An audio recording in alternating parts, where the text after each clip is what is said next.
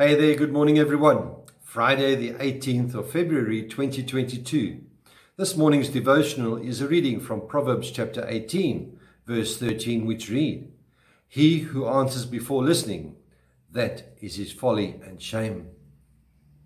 Be wise and get the whole story. To be wise in today's information-saturated society, you need two vital qualities, these being sound judgment and discernment. That means you learn from God's wisdom from God's word and then apply it to everything.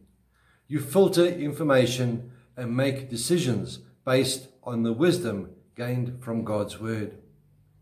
Too many folk are gullible and are willing to believe anything they hear or see on social media, whether it's a news story or some gossip about a friend. They don't stop and question. They automatically accept anything.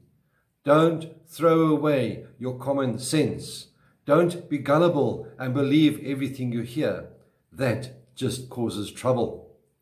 Scripture reminds us in Proverbs chapter 3, verse 21, "Do not let wisdom and understanding out of your sight.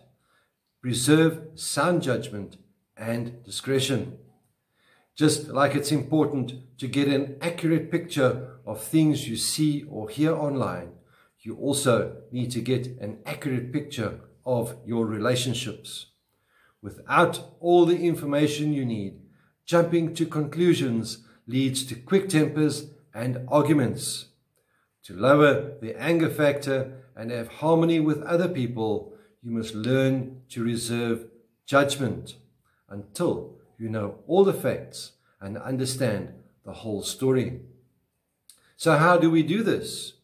We need to decide, to choose and hold on to, preserve sound judgment. Hold on to it. Don't throw it out or get rid of it. Keep a firm grip on it. The Living Bible translates the devotional verse for this morning as such. What a shame! Yes, how stupid to decide before knowing the facts. Don't be quick to condemn or criticize. Don't assume you know the other people's motivation because you probably don't. Don't decide before knowing all the facts. My dear friends, when you wait for the whole story, you develop the compassion to love well and you become more like Jesus. May the Lord be with you. May He bless you. May He cause His face to shine upon you and be with you always. Goodbye.